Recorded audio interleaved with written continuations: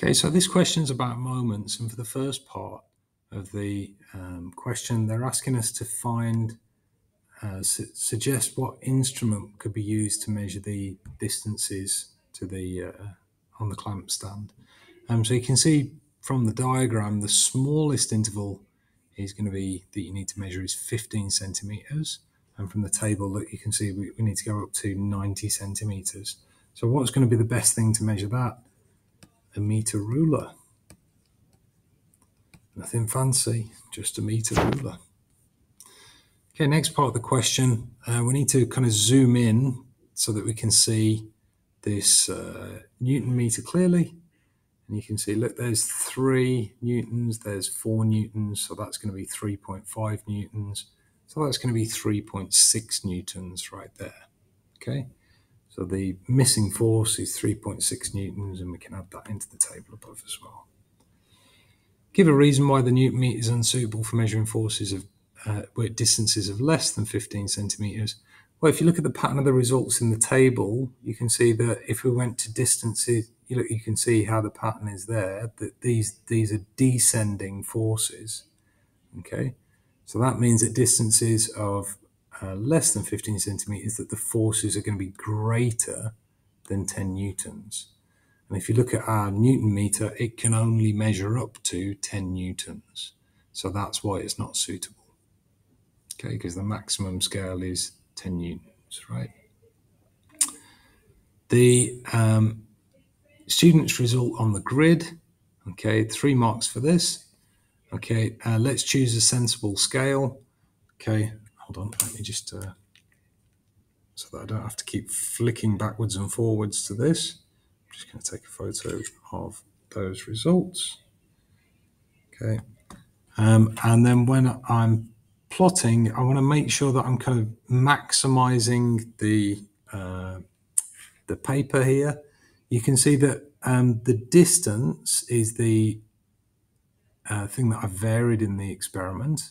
Okay, and it's most conventional. We don't always do it, but 90% of the time we would put the independent variable on the x-axis. Okay, so I can go ahead and label this up, and they've given me a nice straightforward scale to use here. Okay, that goes up in equal steps. Okay, if you chose that one of these large squares was equal to 10, then you wouldn't be able to fit it on the graph paper.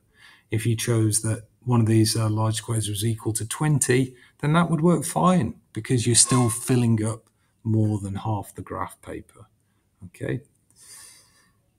And then I know that on the y-axis, oh, I've forgotten something, haven't I? That's right. I need to say that this is the distance and that's in centimeters. So important that I'm labeling up my axes as I go.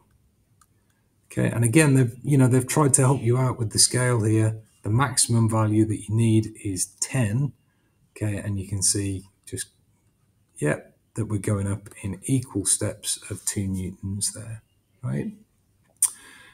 When we're plotting, we need, I nearly lost it there, didn't I? Okay, but of course, this is the force in newtons, right? Okay, so I've got a sensible scale, okay, that fills at least half the paper. Okay, it's going up in equal increments. Okay, that one's not so clear, is it? It's going up in equal increments. Okay, so all looking good. So now I can start the plotting. Okay, there's a point there. And you need to be able to plot to the nearest half a small square. So there's 5, so 5.6 is going to be just there. Obviously, it's a bit easier to do it with a nice sharp pencil than trying to do it on a computer screen, but I will do my best for you. So there's 3, so there's 3.6 right there. Okay. Okay, I'm just going to put some crosses so that I've identified exactly where my points are. And again, there's 2, so that's going to be 2.2 just there. And the final one is 1.8. So there's 1, so there's 1.8 just there. Oh, I must have missed, I missed a point out, haven't I? Silly me. Just in the middle of making a video, but no, I don't think. Just see it throwing seconds gone down, there's no flashing lights anyway, but you see the system's down, right? Yeah, so I wouldn't trust it yet. All right. Okay, thanks. All right, back to the video. Sorry, I missed a point out here somewhere on my list. So what was that one? 5.6, 3.6, 2.6. Ah, that was my mistake. See, I'm glad I checked it. Glad Mr. Tennant interrupted me for a moment there. Okay, and 2.2 is there. There we go. Okay. And then, of course, they're giving you a hint. They're telling you it's a curve. So you want a nice smooth curve through all of the points like that. Whoops, just slipped off a little bit at the end. Of course, if I was doing that in pencil, that's no problem, right? So you should definitely be plotting your graph in pencil and using a ruler. Right, all of that to get to this bit. The student concludes that the moment required to tilt the clamp stand does not change when the distance is varied. Use the data from the table or the graph to evaluate the student's conclusion. Moment. Right, so what's the formula for moment again? Moment is force times by perpendicular distance from the pivot. Okay, so that's really the first thing that we need to do. We need to work out the moments for each of these things, right?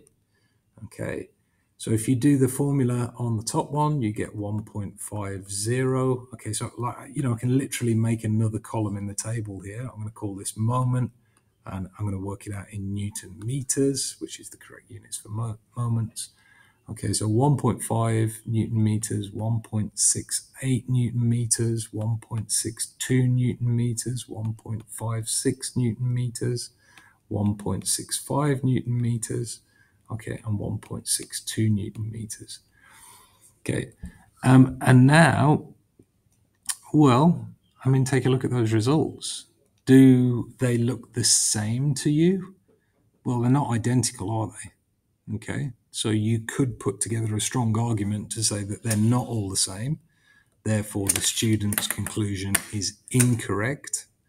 Okay, but then think about the errors and uncertainties associated with this experiment.